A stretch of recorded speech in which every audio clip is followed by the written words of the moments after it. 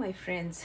I am going to be talking to you about today the season of 5781 and onwards.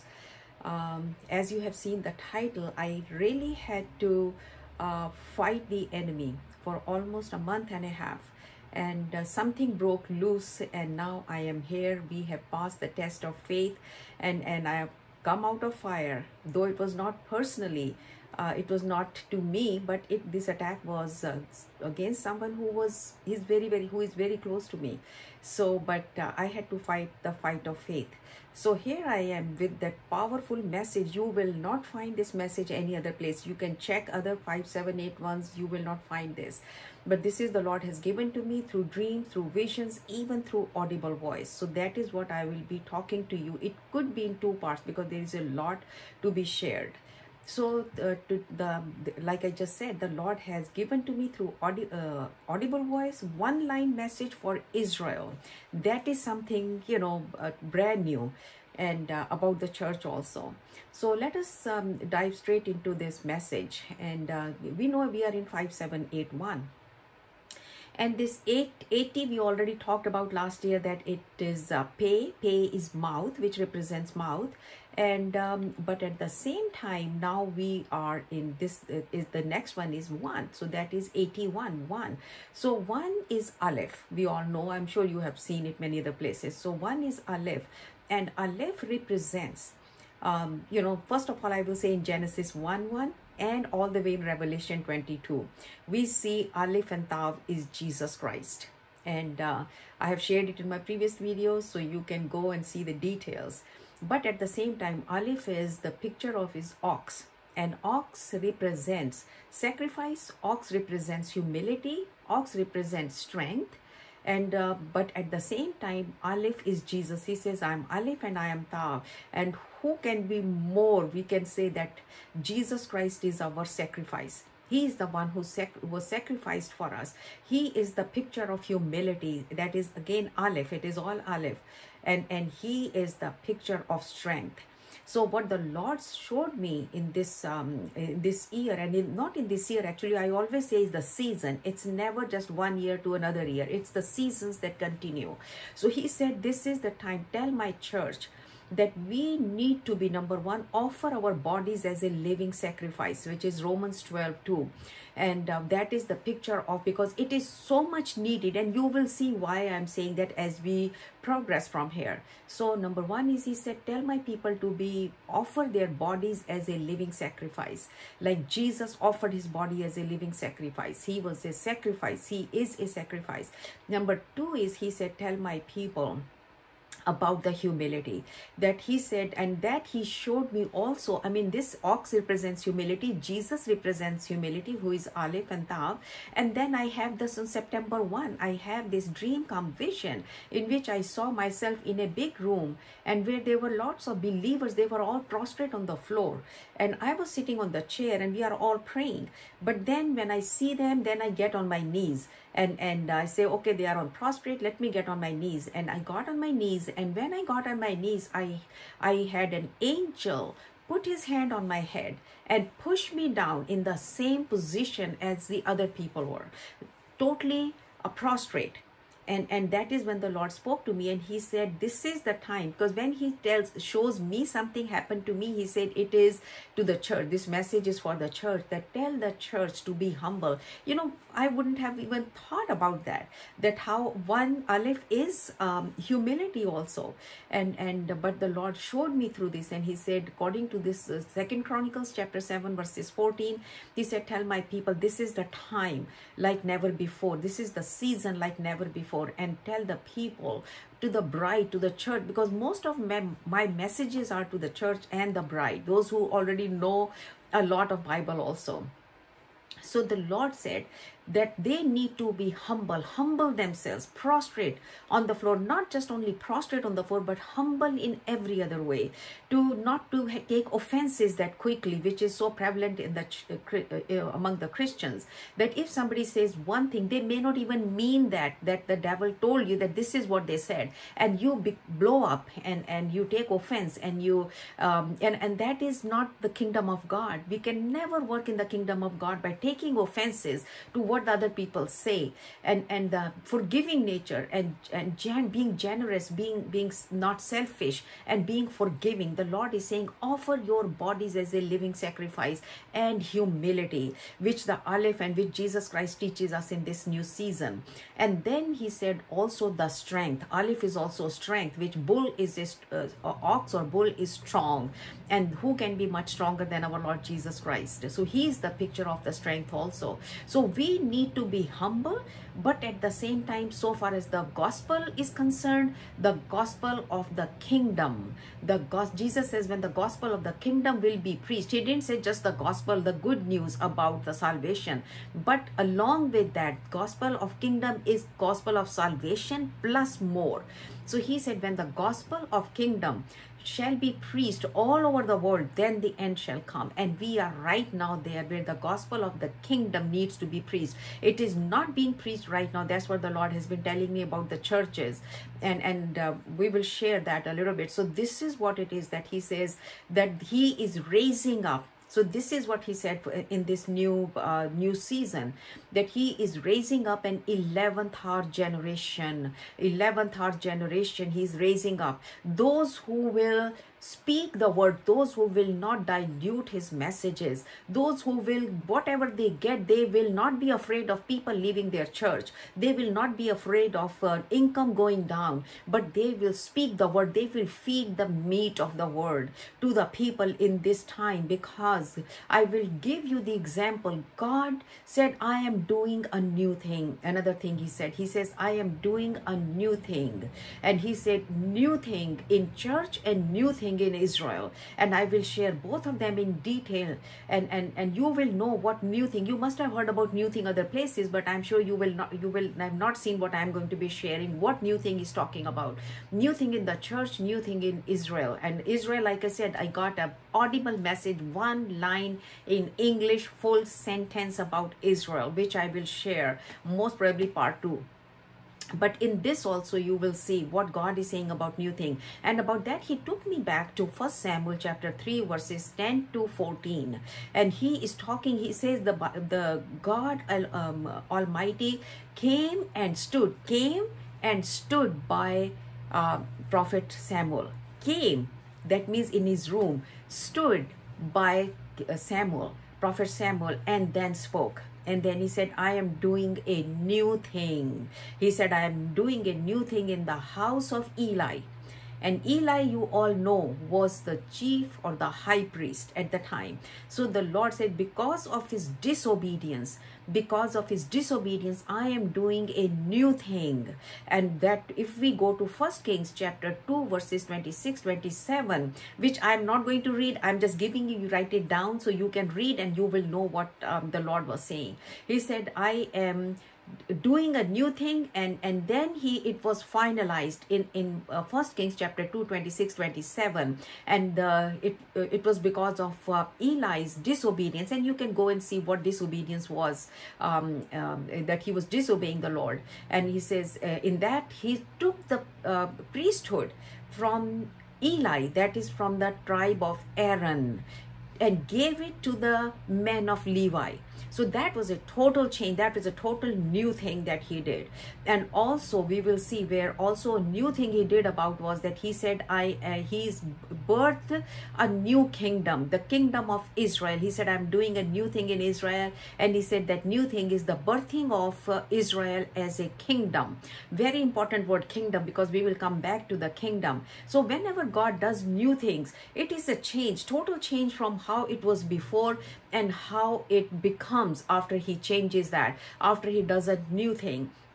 Very important word, kingdom. So he said, this is what I am doing. So let us get back to the new thing in the church. And he said, in this season, he will be pouring out the Joel 2:28 anointing that will break bondages and destroy yokes. He is hiring right now. He is hiring like never before. He is hired already, but he is hiring, and he will continue to hire till the work is done, and I will show you how the parable that he spoke to us, and I will show that what he was talking about there, that he is right now, he will be speaking much more frequently to those chosen vessels. And those chosen vessels can be pastors, they can be prophets, they can be evangelists, and they can be specifically the healing evangelists. The healing anointing will invade the world. The Lord is raising up the healing evangelists, and they will bring billions of people into the kingdom, because people are sick everywhere, and this is what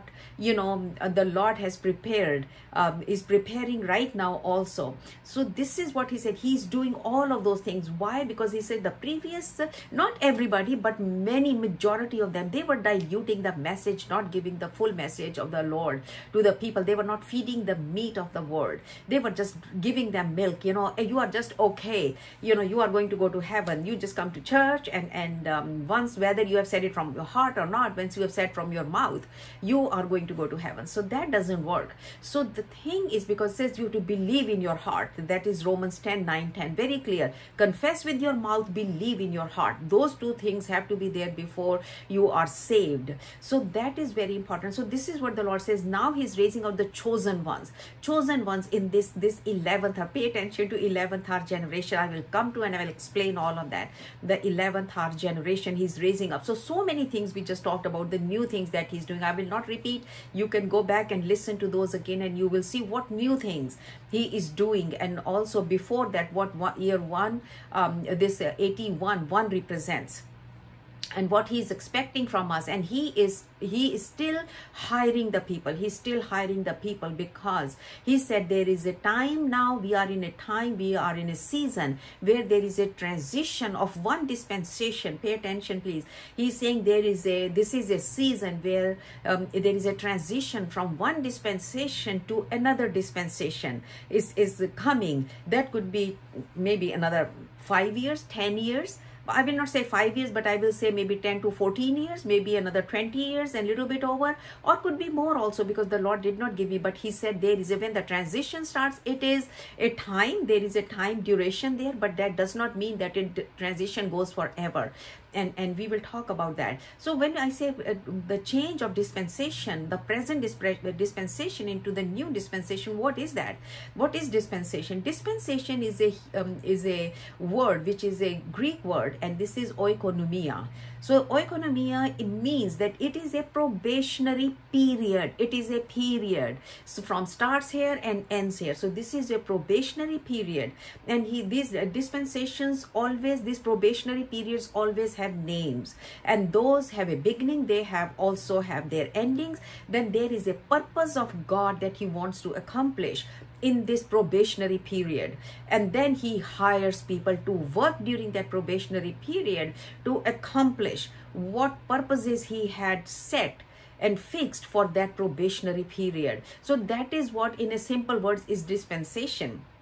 So now he's saying we are in the dispensation of grace, and this he's saying is this is the now transitioning, and not that it is coming to an, it may not come to another 10-14 years, it may not come to another over 20 years, but he is telling us because it takes time for the people to change, to transform. And he took me back to the vision that he had shown me, that I was looking up towards heaven and I saw a big open door, and I saw Jesus Christ, and I started shouting to the people, look Jesus, people look Jesus, all around the people that were standing around, and we were looking up towards heaven, and I saw Jesus come from the left hand side of the door, and he moved to the right hand side of the door, and then after that, it was, which I shared, you can go to the previous video and you can see the details. But the Lord said that this is what he was showing to me, that the time is here, that the Lord is changing the dispensation. When the Lord moves from this side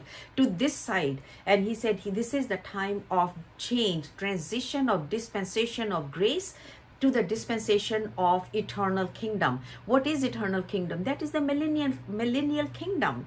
So please pay attention. I am not saying the dispensation of grace is ending right now. No, I am saying is it is in a transition. What I am saying is that the dispensation of grace will continue till the rapture take place, and the rapture will take place 7 years before, at least till the kingdom, the eternal kingdom, the millennial kingdom is established. So we still have the dispensation of grace right now, but it is in the process of transition.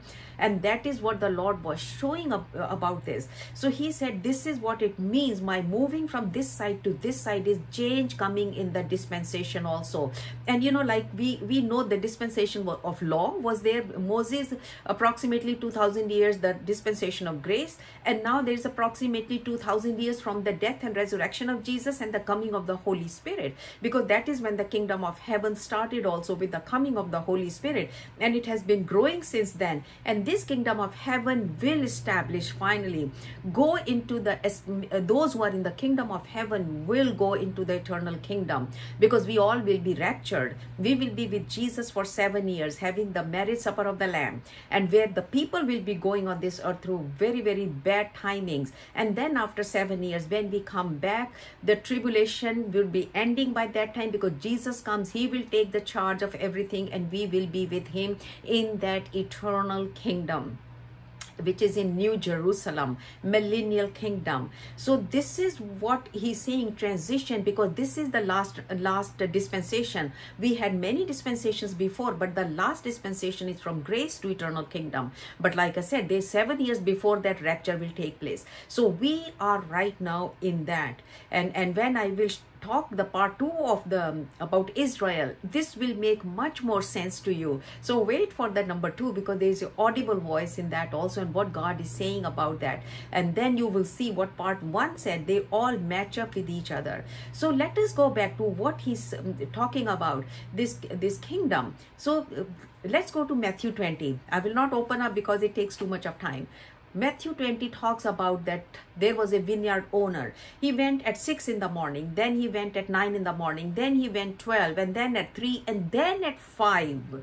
So what the Lord showed me, he said, this is the all the way back when the kingdom of heaven started. There have been, God had been hiring the people. God had been hiring the people. They had been working in the vineyard, bringing the harvest and bringing, but he had to go back again and again, because he was seeing the laborers that were there, he knew that they will not be able to accomplish and bring the harvest in that needs to be brought in. So what he said, he went again. Then he says, okay, still they are not enough. Then he went again. Then he went again, and he kept bringing more people, more people, more people. And finally, when it was 3 o'clock, and now he knew the work is about to finish at 6. Now when we are in this kingdom of grace is coming to an end, is being transitioning. I'm not saying coming to an end, I'm saying it is transitioning to the eternal kingdom. So now when he went back at 5 o'clock again. From 3, he didn't go at 6, because 6 o'clock the work finishes. The harvest needs to be brought in before that. So we are right now the people that he went out and he's hiring at 5 o'clock. And there is only 1 hour left in between to bring the harvest in, So right now, he is not taking any chances. He is raising up the people who have been through fire over and over again. They have been through the tests of faith, and they came out, each time they came out swinging at the devil, and they came out because they went through the fire of the Holy Spirit. You can go back to one of my previous videos. I spoke about that the fire of the Holy Spirit was coming, and this is the time, just maybe few years before and right now. Ago, and even right now, there is a fire of the Holy Spirit right now. This fire is like, pruning. It is like John 15. It is pruning those who are already producing fruit. But then it is also the time of cutting off those branches that are not producing fruit, and bringing in those who are going through the fire. And when they come out of the fire, they are on fire for the Lord Jesus Christ. And they are speaking the word. They are speaking the messages of God with boldness. Remember, we talked about the bull. We talked about the strength, the boldness of all of that. So this is what is the time, when he went at 5 o'clock, he knew that the work will not end at 6 o'clock. He knew the harvest is not still in, because the time it is being transitioned, the time, the season, the dispensation of it is transitioning. So he knew. So now he is hiring those people who have been in the caves. Remember Elijah's anointing. He has brought them out. He is taking them through fires, maybe still, but they are being prepared, because they will speak the word. They will be like healing evangelists. They will be the prophets who will not back off. They will be speaking the word of God as he gives them with boldness, and they will be the ones doing the signs and miracles happening, because that is a very powerful anointing that the Lord is pouring out right now, that he'll be using in this 11th hour generation, and the evangelists and the prophets, and that they will speak the word of God. And those who have been diluting, they are being taken out. They are being taken out, and God is doing that. So this is what the Lord, he spoke to me about the church, and there is so much more which I could not even get into. We will see if we can get into the next one. So let us pray. Father, in the name of our Lord Jesus Christ, precious Holy Spirit, I thank you. I thank you the message that you gave, Lord. It has already been given to the people. And Lord, I pray that their eyes and ears of understanding have opened up, and they receive the message, that they have perceived and comprehended the message, Lord, that you have given, that they will pay attention to everything that you are doing right now, and they will prepare themselves, Father, and be not afraid even when they go through fire, Lord, because you are bringing them out on fire. And Lord, they will not lose the first love, but they will be on fire for you, Father God Almighty. We thank you, Lord. In Jesus' name we pray. Amen. God